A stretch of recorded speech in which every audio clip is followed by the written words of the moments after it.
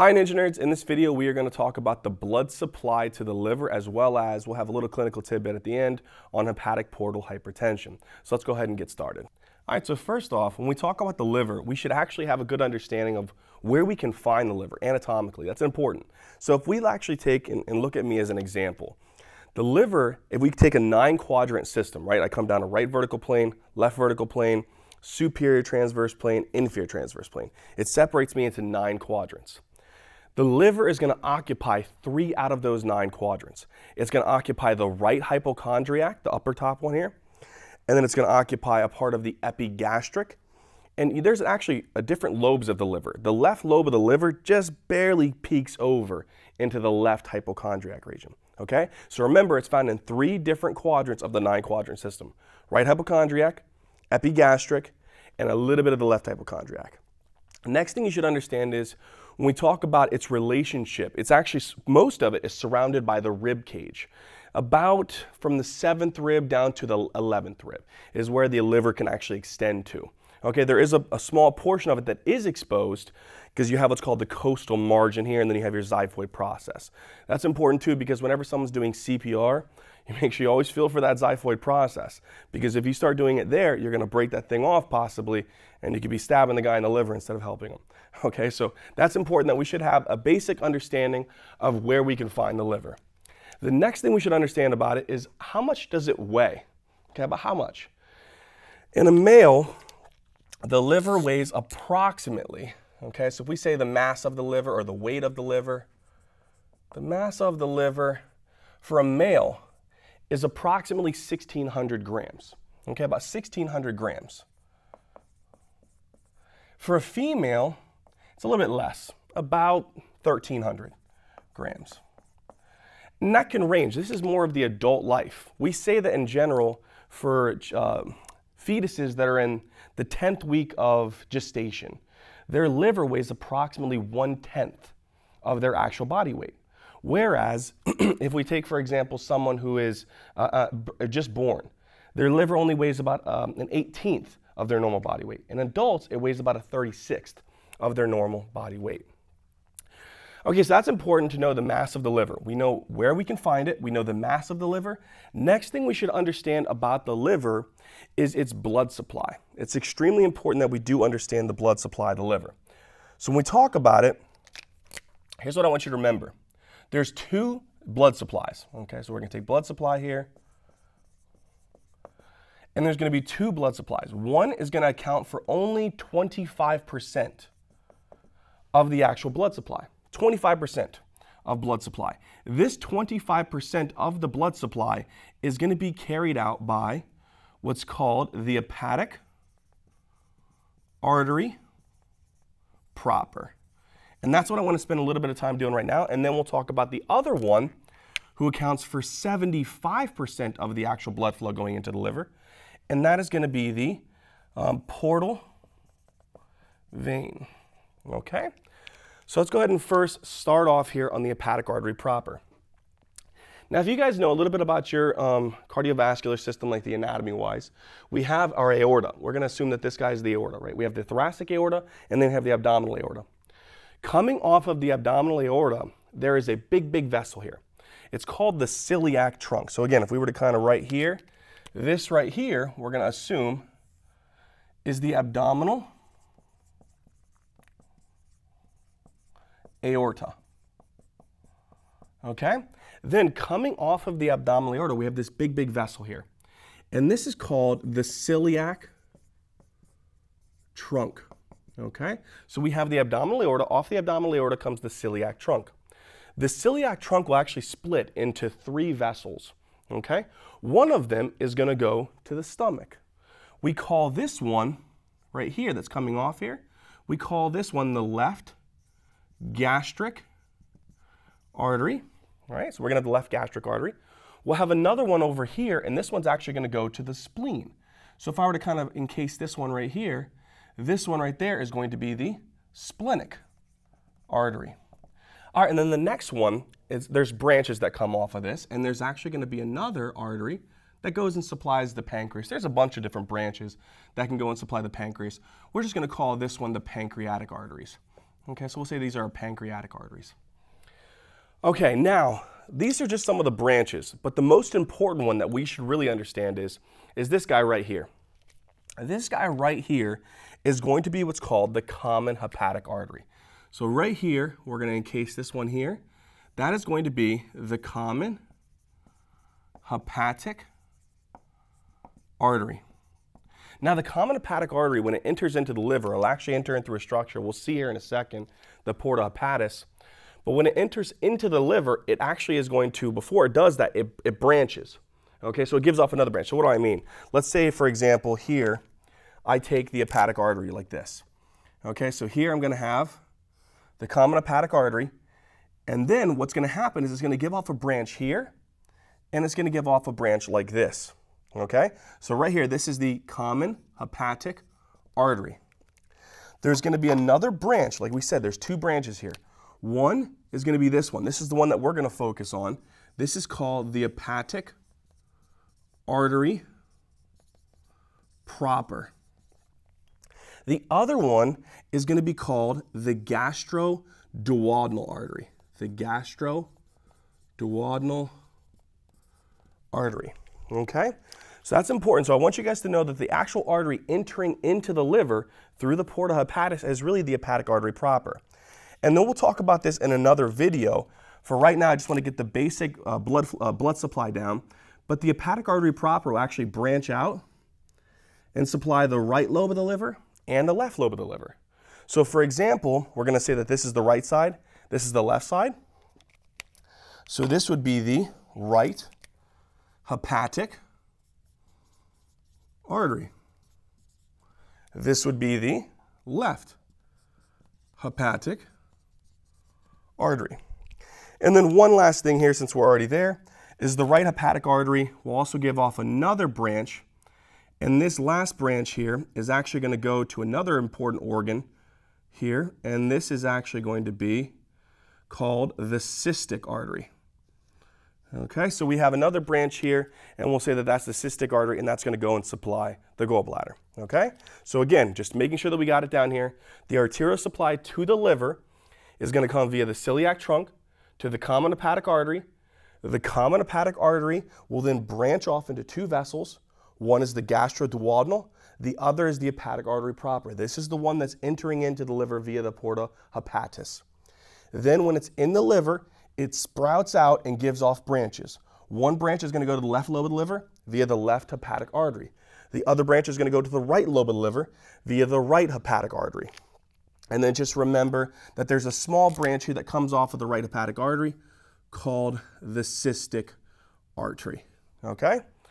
So that is going to be the basic thing here that I want you guys to understand, at least for right now, for the blood supply. We'll get into more detail on the branches of these when we actually go into the liver lobule, the histology of the liver. Okay, but that's good for right now. Next thing, we have the arterial supply. We understand this. One other thing that you should know is what kind of blood is this actual, these vascular system taking to the liver. This type of blood is primarily going to be oxygen-rich blood. So it's going to have a pretty high partial pressure of oxygen, around 100 millimeters of mercury. So that's really important, is that this vessel is going to be bringing oxygen-rich blood into the liver. It's different for the portal vein, and that's why I'm trying to emphasize this. Okay? So now we have that. The next thing we should understand is the other 75% of the blood supply, which is the portal vein. Now, this right here, this big mamma jamma right there, that's our portal vein. Okay? It's the one that's going to be taking 75% of the blood into the actual liver. So here, if I write this right here, this big mamma jamma right here is called the portal vein, the hepatic portal vein. Now, one thing we should understand is, where in the heck is this portal vein getting its blood? The portal vein is going to be getting its blood from a bunch of different GI organs. Okay? Pretty much all of your digestive viscera is going to be taking and emptying their blood supply into this portal vein to go to the liver. Anything that we're actually, for the most part, ingesting as it's going through the different parts and accessory glands, we'll see, takes and actually picks up that nutrient-rich blood as well as it might contain toxins and bacteria, as well as other different things too, alcohol, drugs, and we can take that thing into the liver for the liver to sift through it before it gets put into the systemic circulation. So what are some of those areas that it gets the blood from? Well, if we start up here at the top, we already know a lot of these, okay? The pancreas. The pancreas is going to have some veins here that are going to drain it. Remember that this was the pancreatic artery. It was delivering blood, oxygen-rich blood to the pancreas. Well, there's going to be some blood that's going to drain it here, and these are going to be called, these ones right here, these are called your pancreatic veins. This is actually important. I want to take a little bit, just a second here to mention why this is important. You should know this. When you're ingesting food, okay, let's assume that it might be a carbohydrate-rich meal. When we're taking carbohydrates and we're taking it into the liver is one of the most metabolic organs in the entire body. It controls so many things. Wouldn't it make sense that the pancreas, when we're in the fed state, it makes a hormone called insulin, right, from the pancreatic beta cells. And insulin will travel via the pancreatic veins into the portal vein into the liver. The reason why that's important is because if you remember, insulin is a super anabolic hormone. It actually is responsible for protein synthesis, lipogenesis, glycogenesis. It even controls glycolysis, amino acid uptake, glucose uptake, so many different things that this guy controls. So it's important when we're in the fed state and we're taking these nutrients to our liver that the pancreas be releasing a hormone called insulin to help to shuttle some of that glucose into the liver cells so that not a lot of it is actually going into our systemic circulation. Makes sense, right? Okay. What other veins? Well, you're going to have here another one, the splenic vein. Right here, there was the splenic artery. Now we're going to have a vein here taking the blood, and this is going to be called our splenic veins. This is important. We should understand this as well. What is the spleen mostly responsible for? We obviously know it's a lymphoid organ, a secondary at that. But you know that in the spleen, we have these different types of sinusoids. They call them the cords of Billrod, right? And it's responsible for removing any types of old age or defective red blood cells. So any of the resulting red blood cells or any type of remnants of those destructed red blood cells are going to get put into the splenic vein. So any bilirubin that we actually might have released via the breakdown of the actual hemoglobin in the red blood cell can get taken through the splenic veins into the portal vein and into the liver and can be incorporated into the bile. So that's important too, that we should understand that. Okay? What else? What about these veins that are coming from the stomach? Okay, well these are called our gastric veins. So these are going to be called our gastric veins. This is an important one too. There isn't much absorption in the stomach, but the things that can be absorbed into the stomach are a couple things. Those are usually lipid-soluble substances, primarily aspirin and alcohol, okay, are absorbed in the stomach. So it can be taking with it aspirin and alcohol and other lipid-soluble substances through these gastric veins. Okay, for the last ones, here is the intestines, okay? I didn't want the diagram to be too crazy, so I just drew in a big intestine here. But this intestine, so these are our intestines here, intestines, and this includes the large and the small, okay? Here's what I want you to understand. There's two other branches that come off of the abdominal aorta here. This one right here, which is going to go to parts of the intestine like the jejunum, the ileum. It's also going to go to the ascending colon, the cecum, the transverse colon. This guy is going to be called the superior mesenteric artery. So this is our superior mesenteric artery. Okay, and again, it's going to be supplying a lot of blood, oxygen-rich blood to different parts of the intestines, like the jejunum, the ileum, the ascending colon, the cecum, the transverse colon, a lot of structures. The other one is going to supply the descending colon, the sigmoid colon, and the superior aspect of the rectum. And this is going to be called the inferior mesenteric artery. Now, whenever they drop their blood off, they deliver oxygen-rich blood to the cells, the enterocytes here. Again, there's going to be veins here. They're going to be picking up a lot of that nutrient-rich blood from the small intestines, or picking up water from the actual large intestines and taking it up via these two veins. Since this was the inferior mesenteric artery, we're going to assume that this part here is the descending colon, the sigmoid colon, or the superior aspect of the rectum. And so this is going to be drained by a big vein here And this vein is called the inferior mesenteric vein. This one here is going to be draining a lot of the jejunum, the ileum, the ascending colon, the transverse colon, the cecum. So this one is going to be forming what's called the superior mesenteric vein. All right, so now we have all of these veins. They're going to be picking up nutrients, picking up water, electrolytes, picking up aspirin, alcohol, taking remnants of red blood cell production, taking insulin, maybe even some other hormones. You know, the pancreas also makes other hormones like glucagon, somatostatin, pancreatic polypeptide, a bunch of different things. But all of these things are going to be filtered in and taken up through the portal vein and into the liver. And again, what kind of things is it going to be taking with it? Okay, we don't need this diagram here anymore. Let's get this out of the way. What kind of substances is this portal vein going to be taking with it? It's important that we know this. It's going to be taking with it drugs, okay? Different types of drugs that could be carried out through the intestines or the stomach. It could also be taking hormones. For example, we said it could be taking insulin, glucagon, somatostatin, a bunch of different things.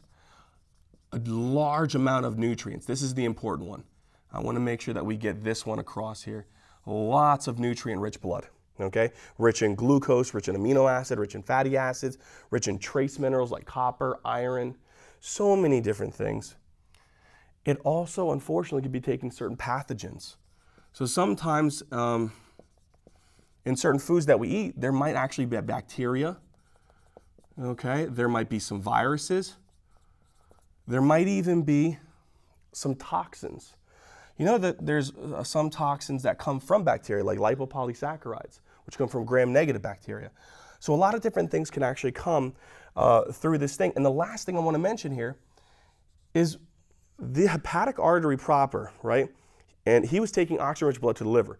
But all of these other arteries, superior mesenteric, inferior mesenteric, the splenic, the pancreatic, and the gastric, they were delivering oxygen-rich blood to the cells of this GI tract. Well, they get drained by these different pancreatic veins, splenic veins, gastric veins, inferior mesenteric, superior mesenteric vein, and they're brought up, right, with all of the things that they're carrying with it, but not a lot of oxygen. So what's really important here is I want you guys to remember that this is going to be oxygen, poor blood. That's important to remember. Okay, so I think we got for the most part, what exactly is the blood supply to the liver? We got this down. One thing I want to add on just to hit it home here is when we're looking at the liver, right now this diagram here, we're looking at it particularly in the anterior surface. So like if you guys are looking at me, the way that you see the liver right now is the way that I'm actually standing here. You're getting an anterior and a little bit of a superior view of the liver. Okay, so this is the anterior surface of the liver. And again, just a little bit of gross anatomy, not a lot here, but obviously this is the right lobe of the liver. This is the left lobe of the liver. They're technically, you can say that it's separated by this nice little remnant here, this actually peritoneal ligament, if you will.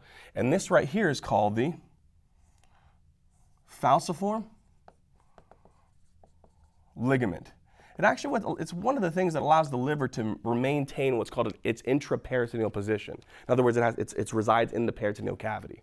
Okay, so now I want to orient you guys a little bit. So again, we have the right lobe, the left lobe, and the falciform ligament. But again, when we're looking at this, again, what view is this? We should write this down here. This is an anterior and a slightly superior view of the liver. Okay, so now, again, what's really important about this is I just want you guys to get an understanding here that when we have an anterior and superior view of the liver, there's the surface of the liver, anterior and superior, that is covered by a very important organ, one of the main muscles of inspiration. It's called the diaphragm. So on the inferior surface of the diaphragm, it comes into contact with the superior and anterior surface of the liver. Now, that's called the diaphragmatic surface of the liver, the part of the liver that comes in contact with particularly the actual diaphragm. There is some ligaments. We'll see it better here when I go into the posterior inferior view, but we'll talk about some coronary ligaments and triangular ligaments afterwards, okay? But I want you guys to trust me for right now that we'll get to that. Okay, so next thing here. When we talk about the blood going into the liver, we're going to go into more detail on this when we go into a liver lobule. Okay, for right now, I want to get the basic thing here. If I were to draw a structural and functional unit of the liver, it comes down to this nice little hexagonal structure here. Okay, this right here, this hexagonal structure is what we refer to as a liver lobule. And again, we'll focus on this more when we get to the liver lobule video. But what I want you to see here, just to put it together, is that when the portal vein enters into the liver, it also branches like the hepatic artery proper does. It gives off tributaries, okay? And those branches of the portal vein go to various parts of the liver. But if you look here, let's pretend that I just take some of them here, and I go right there, I go right here, I go right here, right here, and right here. All of these guys here, these little branches coming off here, those are your portal vein tributaries. They're hepatic portal venules. And they're going to go to each end or point of this hexagonal structure, this liver lobule. Okay? In the same way, if I take here, let's say here's my hepatic artery proper and it branches into right and left hepatic arteries, that's going to go and that's going to give off these branches. And it's going to give off these arterioles.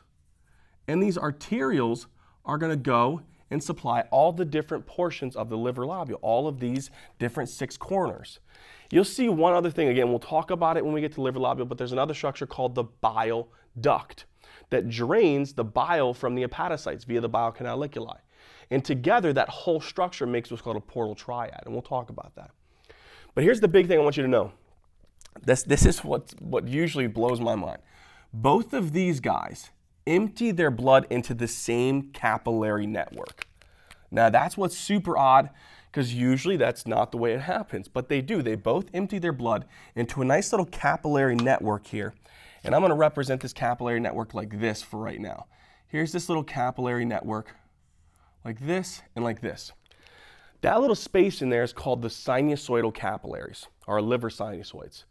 The hepatic portal venule and the hepatic arterioles will empty their blood into the sinusoids, and then from there, it'll empty into these things called central veins. Eventually, a bunch of the central veins will come together, and eventually what they'll do is they will empty their blood into what's called hepatic veins. So what is this vein up here called? This vein right here is called, so this is your hepatic veins. So after all of this sifting through all of the oxygens, the nutrients, the bacteria, the pathogens, the alcohol, the drugs, all that crap, it gets emptied into a central vein, emptied into the hepatic veins. It's completely been filtered. And then guess what the hepatic veins do? They take that blood and they put it right here into this nice little venous system. What is this venous system here called? This guy is your IVC, which stands for your inferior vena cava. And then from there, you guys should know that the inferior vena cava will take that blood and empty it into the right atrium. Okay? So that is the whole idea that I want you guys to get out of this portal circulation here, and as well as the arterial circulation. Now what I want to do is, just to hit it home, I want to take, so we looked at the anterior superior view of the liver. Now what I want to do is, I want to take a look at the posterior inferior view of the liver, okay? Okay, so now what I want to do is, I want to take a look at the posterior inferior view. So imagine here for a second. I take this liver, all right? I'm grabbing onto the right lobe. I'm going to flip it over. So now, the right lobe's over here, the left lobe is over here. So I'm looking at the posterior and inferior view of the liver. So now, what is this lobe right here? Okay, this right here, actually, let's write down what view is this again. This is our posterior and inferior view of the liver. That's important because just like there was the anterior superior, that was the diaphragmatic surface, the posterior inferior view is more of the visceral surface of the liver. It's what comes into contact with a lot of the visceral organs. Okay? But again, this lobe right here is our right lobe. This over here, jeez, this over here is our left lobe of the liver. Now, we add 2 lobes to the mix. Why not make things more complicated, right? These 2 lobes right here are added to the mix now. This lobe I'm going to do them in a different color here.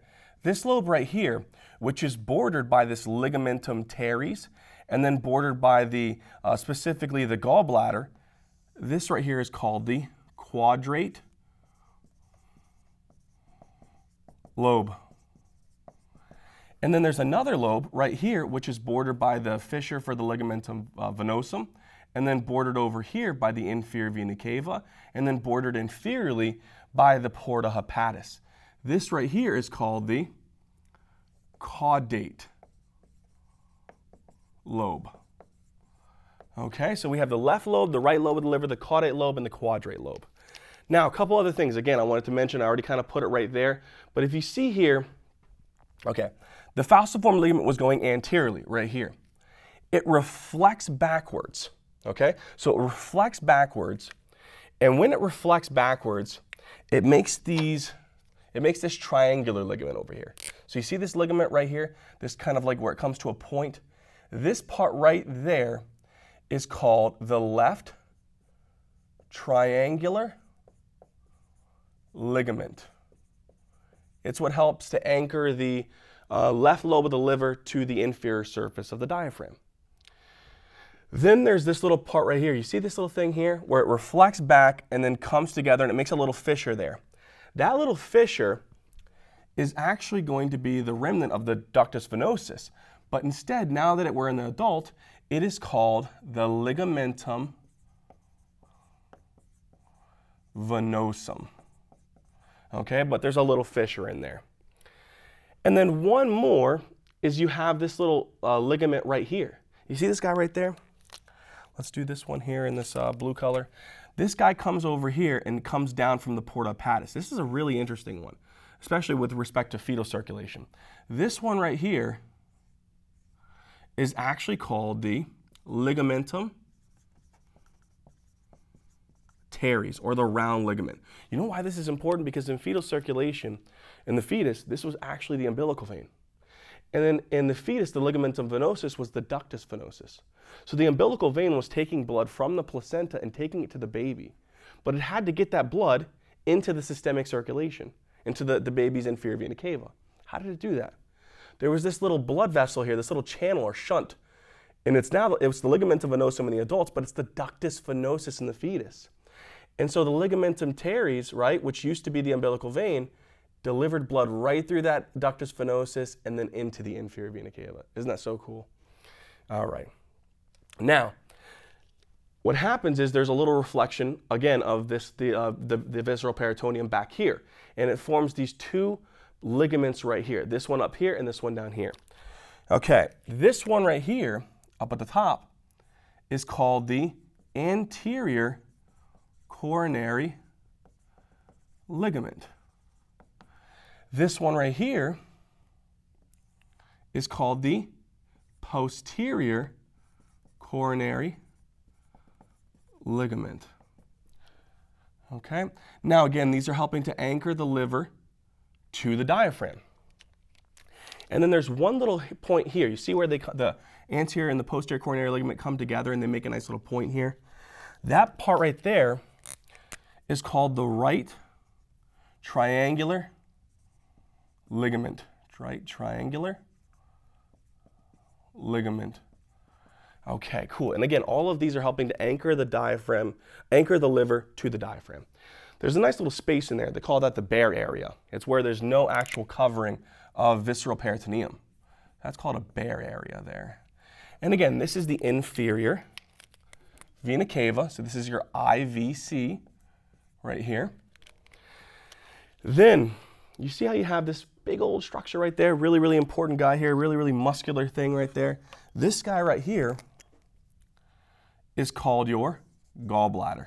And it sits in what's called the cystic notch, or the fossa. There's actually a little fossa there where it sits, called the cystic fossa.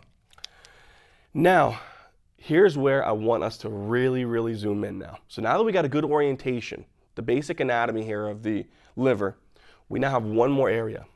See this big, big area right here where you see a vein, you see an arterial, and you see this little biliary system coming out and in. This whole thing right here, I'm going to highlight this in orange here, like this. I'm going to kind of encase it. That right there is a special structure called the porta hepatis. The porta hepatis is where the hepatic arterial, so again, this is going to be the hepatic artery. So let's put here HA. This is going to be hepatic artery. This right here is going to be the portal vein.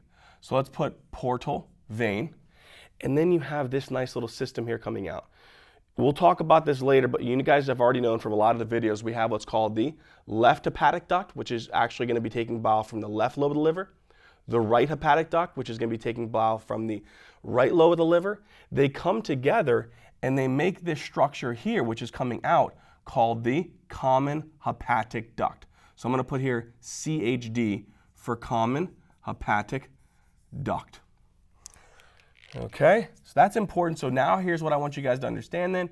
The porta hepatis has three important structures that are going in and out, and that is going in, portal vein, hepatic artery proper. Coming out is the common hepatic duct. There is two other things that are actually going in and out of here. You have what's called a nerve plexus that's actually going in there, the hepatic plexus. That's actually formed from specifically the vagus nerve and coming from the celiac ganglion, the sympathetic nerves coming from the celiac ganglion. They're also going in there. And you have some lymphatic systems that are actually kind of draining the liver as well.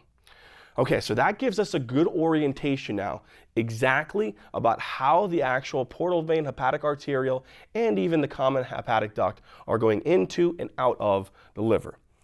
Now, here's where I want to put in this nice little clinical tidbit. It's really important that we do have this clinical tidbit in there. Understanding the anatomy and the physiology is crucial, but if we make a nice little clinical correlation here, watch this. What happens if for some reason that a person isn't able to get enough blood going through the liver and into the hepatic vein? There's three primary causes: prehepatic causes, intrahepatic causes, post-hepatic causes. We're not going to go into super detail. This isn't a patho video. It's just making a clinical correlation here. For whatever reason, there's a thrombosis of any of these veins that are emptying into the portal vein.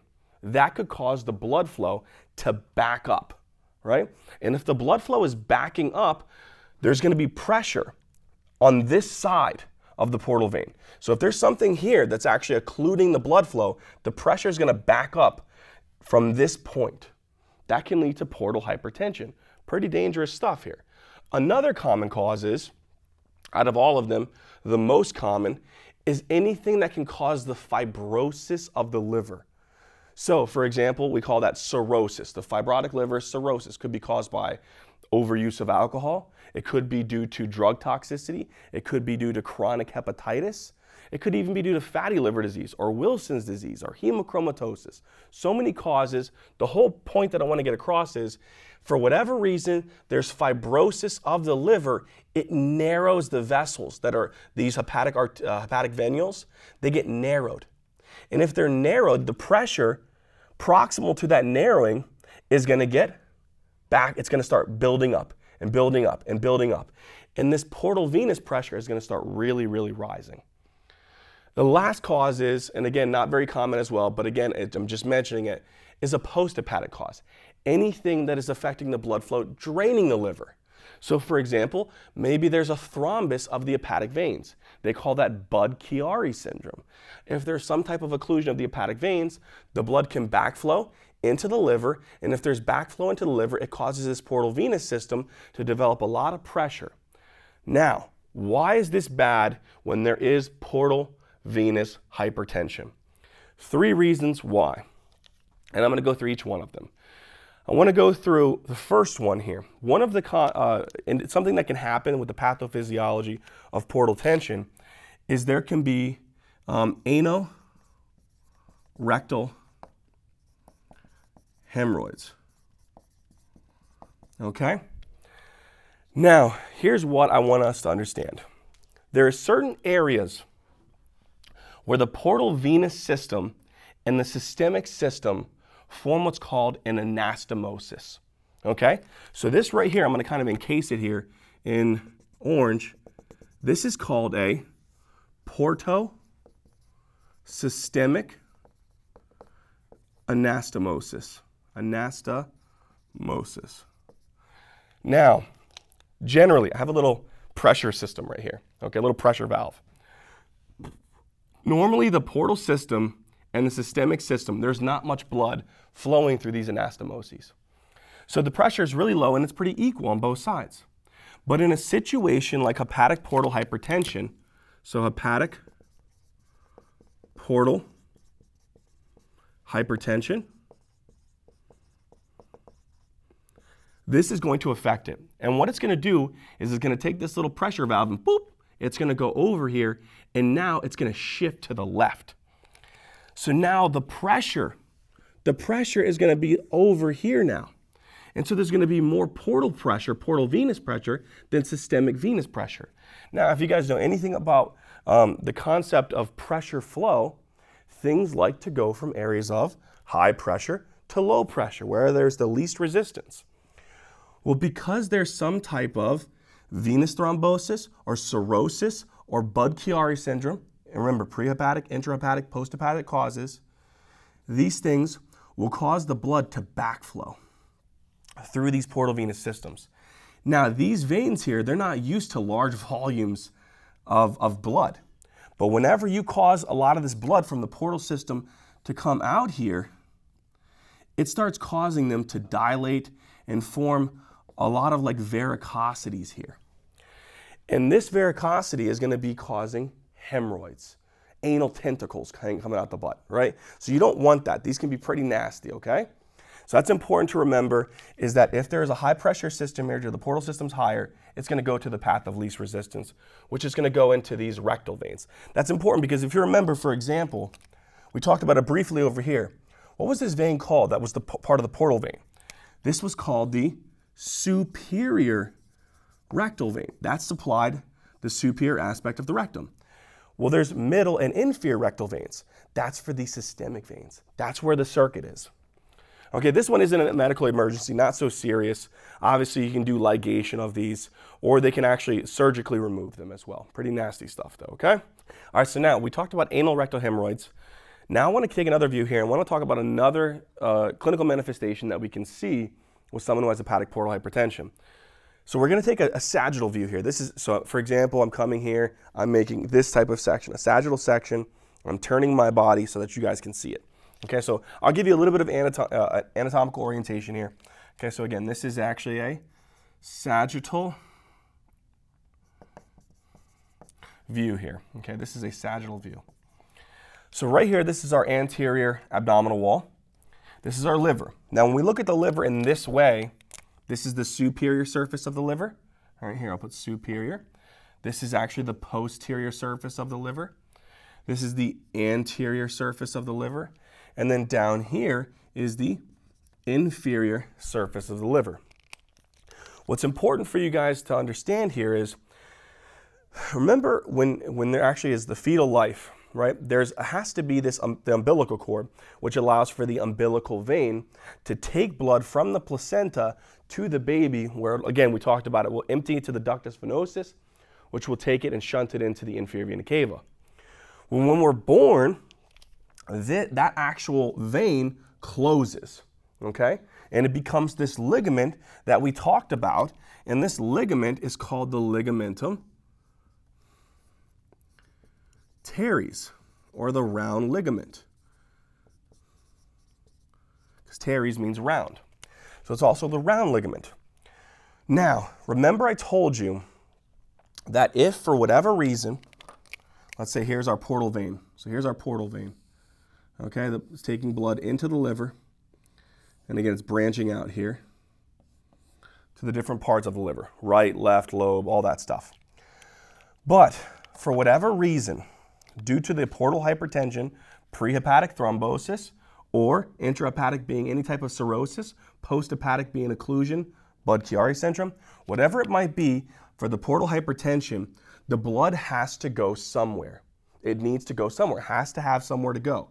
So what happens is, is this high pressure from the portal hypertension recanalizes this ligament. Because it has a little lumen here, but it's so small. But what happens is, because of this high pressure system, because of the portal hypertension, it recanalizes that. Isn't that crazy? So there's what's called recanalization of ligamentum teres. And it provides a little blood circuit for it to roll through. Now, this isn't, again, it's not a super dangerous condition, but it can actually be helpful in your differential diagnosis, like a diagnostic sign, right? Because what happens is the blood has to go somewhere. So what happens is the blood goes into this actual ligamentum teres, which gets recanalized, and then it actually moves into these superficial periumbilical veins. So you have some superficial periumbilical veins. Now remember, going back to this again, here's our little pressure valve. Normally it's equal. Not much blood going through this portosystemic anastomosis. But because of the portal hypertension, the portal venous pressure rises. If the portal venous pressure rises, the blood has to go from areas of high pressure to areas of low pressure. When it does, it goes into these periumbilical veins, these superficial periumbilical veins. And guess what that does? It causes these guys to start kind of bulging and forming these nasty little varicose veins type of structure on the abdomen. And you can see it. They call this caput medusa. Okay, so they call this, when these veins here are super distended, they call it caput medusa. Okay? They get that because the Greek god Medusa looked like she had a bunch of snakes on her head. So they thought that these veins, when they were distended because of the portal hypertension, it looked like that. So that's why they call it caput medusa. Again, not a medical emergency, but again, it's important for diagnosis. The last one that is a medical emergency, and if it does happen, it's usually not a good sign, okay, is esophageal varices. Okay, so let's do this last one here in purple. Esophageal. The last one is called esophageal varices. Now, again, what is this little area right here? This is a portosystemic anastomosis. Remember, this is the portal vein here, right? Well, one of the branches that goes to the esophagus, you know, the esophagus, the inferior portion of the esophagus, inferior portion, is drained by the portal vein. But the superior and middle aspect of the esophagus is drained by the systemic veins. When they come together again, they form this little portosystemic anastomosis. But because of prehepatic causes like thrombosis, intrahepatic like fibrosis of the liver, or posthepatic causes like Budd-Chiari syndrome, the pressure starts building up. As the pressure starts building up, the pressure starts backflowing, and again, go back to our pressure valve here. If the pressure starts rising in the portal venous system, where is it going to want to go? It's going to want to go to the path of least resistance. So guess what it'll do? It'll shunt through the portosystemic anastomosis into these systemic veins in the esophagus. And there's internal veins and external veins. Here's what can happen though. Look at this.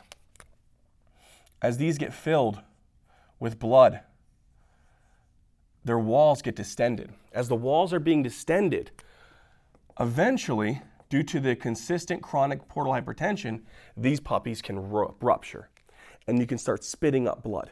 Okay, so you could have hemoptysis, but another common sign is, guess what? You just swallow it. And some of that blood will get passed out, right? Through the poo-poo, right? Into the poo-poo. And what you'll see is, you'll see the stool is going to be kind of black and tarry stool. And that could be a sign that maybe there is some type of GI bleed, most likely upper GI, and it's these esophageal varices. And again, really important that these get paid attention to, because this can be a medical emergency. Okay, this can be a medical emergency. Usually the treatment of choice for this one is an endoscopic ligation. Okay, if that not, then they can do they can get pharmacological interventions like octreotide and other different types of drugs. The new modern procedure that they're using nowadays, though, to really help out with alleviating this portal hypertension is called TIPS. Okay, so what is it called? It's called TIPS. And TIPS stands for transjugular intrahepatic portosystemic shunt. Okay, TIPS. Okay, and again, they call this TIPS. You're probably like, no wonder they call it TIPS, right? Now, what they do is they take a catheter and they thread it through the internal jugular vein. They thread it through the right brachiocephalic vein, through the superior vena cava, through the inferior vena cava, and then what they do is they give off a branch into these hepatic veins, right? So these are your hepatic veins. From here, it'll go to a portal vein tributary, and it'll put in a stent. And by putting in this stent, it's trying to increase the blood flow and alleviate a lot of this portal hypertension. So by doing this, putting in this stent here, we're going to kind of open this vessel up a little bit more. And by doing that, it's going to help to try to alleviate a lot of this back pressure so that instead of the blood going to these different areas, which they are, it can start moving through the portal circulation. So pretty cool modern technique that they're using nowadays. There is another one that they could use. Again, they don't use it as much, but they could do it, is you could put a little shunt right here between the portal vein and the inferior vena cava, because this is your inferior vena cava. Again, this is your portal vein. And so they can do what's called a portal caval shunt. That's another one. And again, by doing that, it allows for the blood to be diverted into the inferior vena cava and back up to the right atrium. Okay, so that's an important point to understand. All right, engineers, so in this video, we talked about the blood supply to the liver, and we had a little clinical tidbit on the hepatic portal hypertension. Guys, I want to thank you guys so much for watching this video. If you guys did like this video, please hit that like button, comment down in the comment section, and please subscribe. Also, guys, if you guys get a chance, please go check out our Facebook, our Instagram, and even our Patreon account. If you guys can even donate $1, we would appreciate it very, very much so. All right, Ninja Nerds, as always, until next time.